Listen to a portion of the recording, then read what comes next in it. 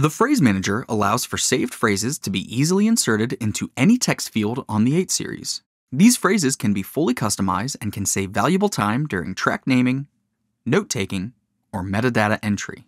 To demonstrate, we will create and replace a track name with a phrase. First, let's enter the Channel 1 name field.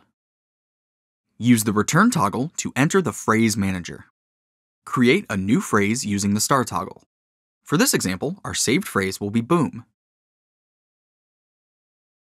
Pushing the star toggle to the right allows us to edit our phrase.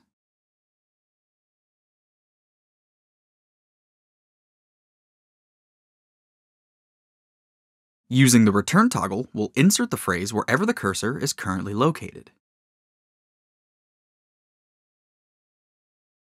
Using the Favorite toggle, we'll replace the text with the saved phrase.